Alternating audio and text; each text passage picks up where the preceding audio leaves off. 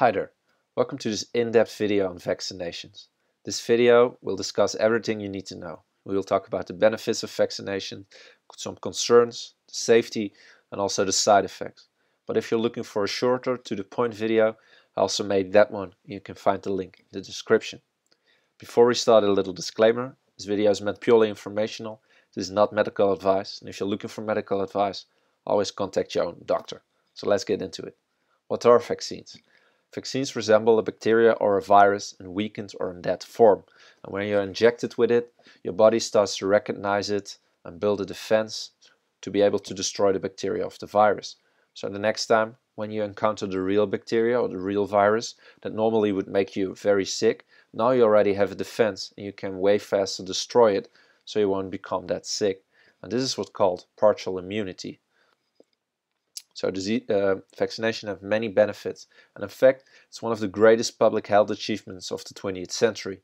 It helped eradicating smallpox and controlling infectious disease like polio, measles and rubella. And it's in fact our best strategy for prevention. It's also very cost effective. Vaccines aren't that expensive, but they make sure that people won't become that sick, do not need hospital stays or expensive medication, and that's why it's one of the best healthcare investments a country can do. That's why it's implemented in 168 countries worldwide. Unfortunately, there are also some concerns, and this is mostly because vaccines are way too effective. There's a decline in vaccine-preventable diseases worldwide, so we're not familiar with them anymore. We don't know what polio looks like or how severe it can be. We do not know the impact anymore. And that's why more and more we concern ourselves with the side effects of the vaccinations, the risk of vaccination itself, despite the effectiveness. And this leads to parent refusal of vaccination, a decline in vaccination itself, and this will trigger outbreaks of vaccine-preventable diseases, and this can have severe consequences. First of all, for the child that is not vaccinated, because it can get way sicker now from the disease, where normally when it was vaccinated would be protected against. But secondly, we have a decline in herd immunity. And herd immunity is when the whole ecosystem, a whole community is vaccinated, then the disease won't be able to spread because people will not get symptoms. And this is especially worrisome for children who are too weak to be vaccinated themselves. Children with leukemia, with cancer, or with immune deficiencies, they are too weak to be vaccinated. And when there is no herd immunity, the disease starts to spread in the community and it will get to them, and they will become fatally sick from some of these diseases. For herd immunity, at least 90 to 95% of all people need to be vaccinated. So that's why it's important to keep getting vaccinated. Then you of course ask yourself, but is it safe to be vaccinated? And that's what we will discuss now. First of all, there are some infamous complaints that vaccinations may cause autism or leukemia, but there's no evidence for that at all. Extensive research has been done from multiple study groups, and nobody ever found a causal connection between vaccination and autism, or vaccination and leukemia or cancers. But it still keeps worrying parents and making a decline in vaccination rates, so that's very worrisome.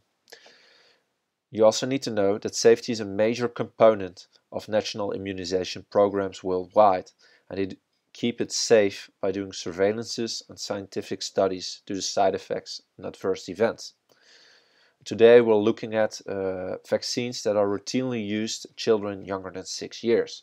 So DTaP, hepatitis, influenza, meningococcal, and pneumococcal, rota and varicella.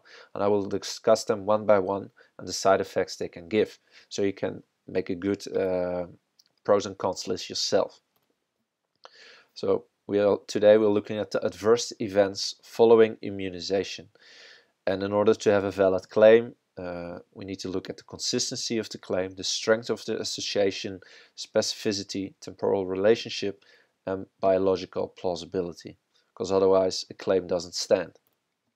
So if we look to DTaP vaccination, very commonly after the vaccination, children will have pain, fatigue, redness, swelling at injection site. They can have a fever upwards of 38 degrees, loss of appetite, some restlessness and irritability.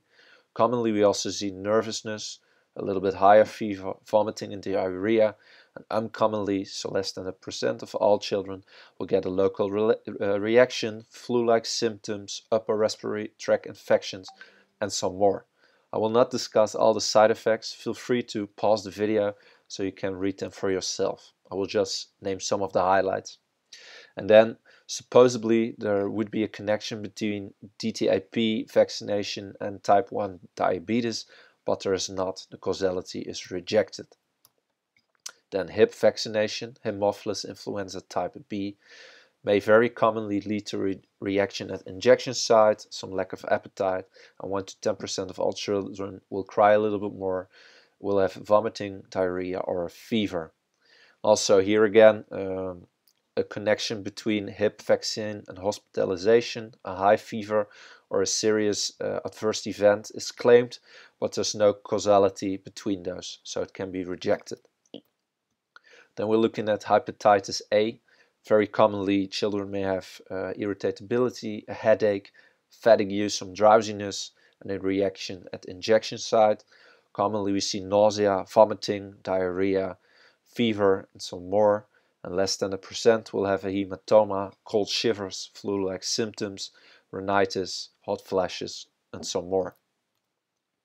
For hepatitis B, commonly after vaccination, there's a reaction at injection site. Uncommonly, a child can have a headache or stomach aches, and rarely, very rarely, we can see an anaphylactic reaction in yeast-sensitive patients.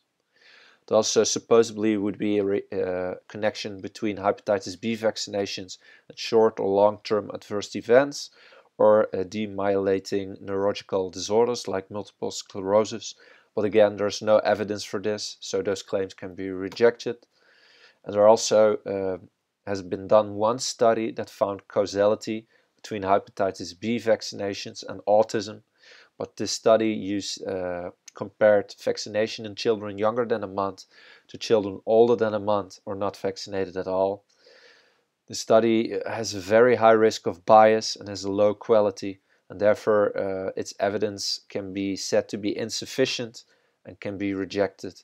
And furthermore, a lot of extra studies have been done from different studies groups to replicate these results, but nobody ever found any causality between autism and hepatitis B vaccinations. So that's important to know. Then if we look to inactivated polio virus, there's no evidence for any causality between adverse events. There supposedly would be a connection with sensitivity to food allergens, but this can be rejected because lack of evidence. Then influenza vaccinations, there are two forms. We have the live attenuated vaccines, which are given intranasally, and you have trivalent inactivated vaccines, which are given intramuscularly. Both lead very commonly to headaches, pain in injection site, some muscle pain, loss of appetite, crying and irritability.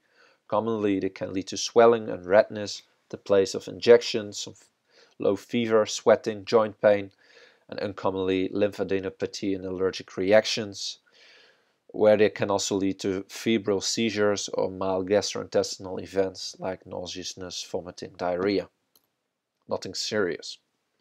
Then if we look to MMR, measles, mumps, and rubella, very commonly we see that children after vaccination have a reaction at injection site, fever, or an arthritis even. Commonly we see skin rash, and uncommonly infection of the upper respiratory tract, diarrhea, vomiting, nausea, these kind of complaints. Again, here also is claimed that MMR vaccine may cause autism, but again this can be rejected because of lack of evidence. And the meningococcal vaccine may very commonly lead to eating disorders, drowsiness, crying, diarrhea, vomiting, and a reaction at injection site. Uncommonly, so less than 1%, it may lead to febrile seizures, paleness, or even a high fever upwards of 40 degrees. And rarely can lead to an anaphylactic reaction on one of the ingredients of the vaccine or a Kawasaki disease. Furthermore, causality between headaches, irritability, and urticaria and meningococcal vaccination is supposed, but this can be rejected because of lack of evidence. Then PCV13 may lead to febrile seizures, and especially in co-administrated of an influenza vaccine.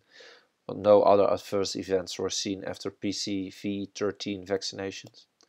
Then the vaccination for rotavirus may commonly lead to diarrhea or irritability, may uncommonly lead to abdominal pain, flatulence, and dermatitis, and rarely interceptions, which can be very dangerous, so that's important to know. Lastly, varicella vaccination leads very commonly to a fever, commonly to a reaction at injection site, some irritability, skin rash, and uncommonly to infections, diaper rash, itching, urticaria, and some more.